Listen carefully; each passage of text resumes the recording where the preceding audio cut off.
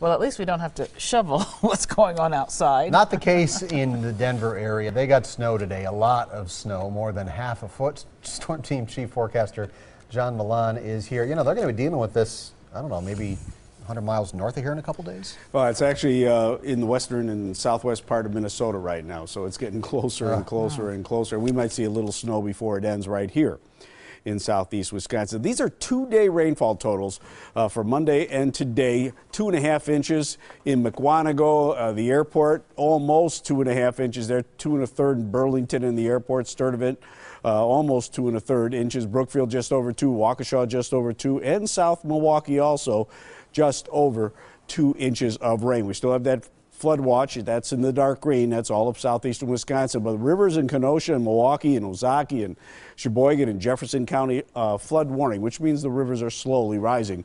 And they will do so because we could see another 2-3 inches of rain by Thursday night. Now, we have scattered showers in our area right now, but I want to show you this big complex of storms. A couple of severe thunderstorms with hail moving to the northeast through the La Crosse area. Some of those could turn more easterly later on tonight. The showers in our area are basically around Washington County, central Washington County. You even see one lightning bolt there, so this has turned into a little thunder shower, and showers scattered right down through Milwaukee County and out through Dodge County and Jefferson County, and as I said, more out to the west.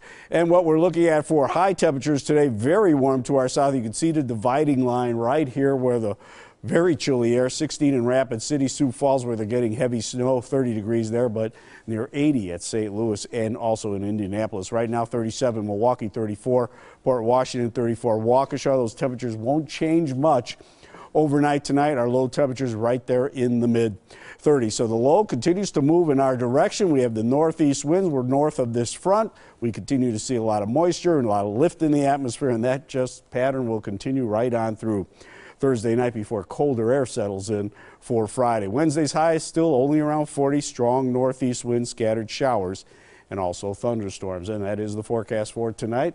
Showers and storms at times, 36. Northeast winds stay strong. Tomorrow, rain, thunderstorms, windy, cool. 40 degrees tomorrow night, cloudy and cool. Scattered showers, 35 on Thursday. Rain and storms, windy, cool, and 40 degrees. Here's your Storm Team 4 7-day planner down to 38 with a snow shower or rain-snow mix on Friday. Little bit of a warm-up in the weekend forecast, 44 on Saturday, a shower, and 50 on Sunday. In the morning hours, it's little Kira Templin. How adorable is she? But she's all dressed up for the rain, the umbrella and the raincoat, 37 chilly degrees in the morning hours. How about tonight? Let's look at a Facebook winner.